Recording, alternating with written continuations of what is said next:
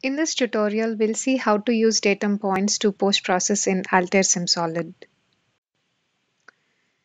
Let's begin by opening a SimSolid project. Click on Open Project, select the file, and hit Open to load this project.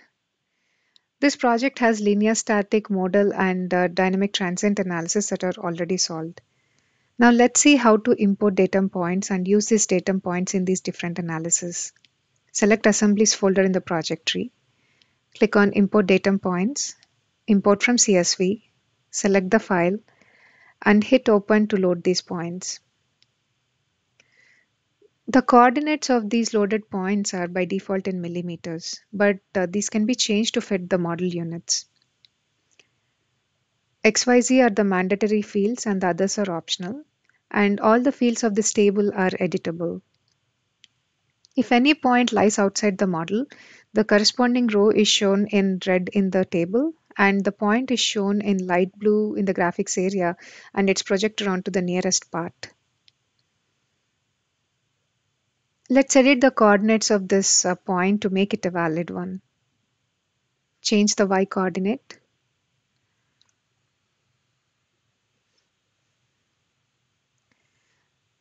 This point is now a valid point, and all the valid points of this set are shown in dark blue in the graphics area. Click on OK to accept this point set. This datum point set is now shown under Assemblies folder in the project tree. This can be renamed or deleted. Multiple datum point sets can be imported for a design study. Let's import one more datum point set. Follow the same process as before. The second set is now shown. Now let's see how to use these datum points in different analysis. Let's begin by linear static. Click on Structural 1. Click on Pick Info. The response by default is set to displacement magnitude, but there are other responses available based on the analysis. For this tutorial, let's stick to displacement magnitude. Pick on Choose Datum Point Set. All the available datum point sets will be listed here. Choose one of them. All the points of the set are listed here, and different responses for these points are listed on the right side of this dialog. And the chosen response displacement magnitude for all the points is shown in the graphics area. The selected point is shown in yellow color in the graphics area for ease of visualization.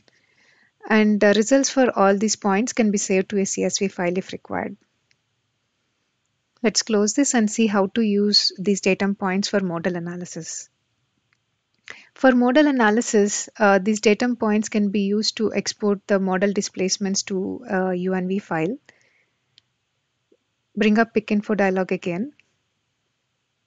Choose the datum point set. And click on Save to UNV to save the model displacements to a UNV file. Now let's see how to use these datum points for dynamic transient analysis. Bring up Pick Info dialog again, and the response is displacement magnitude, and click on Choose Datum Point Set. For dynamic analysis, a curve is plotted for each point, and these curves can be saved to a picture file or a text file using the Save As option. Cycle between different points to view the response for each point. Partial dynamic response can be plotted for these curves, which means we can look at the influence of a mode or a set of modes on the overall response. To do that, select a point of interest on the curve. Mode contributions for all the frequencies are listed here. Select a mode of interest. Multiple can also be selected. Click on Evaluate Response to view the response curve for this mode. And this can be saved to a picture file or a text file using the Save As option.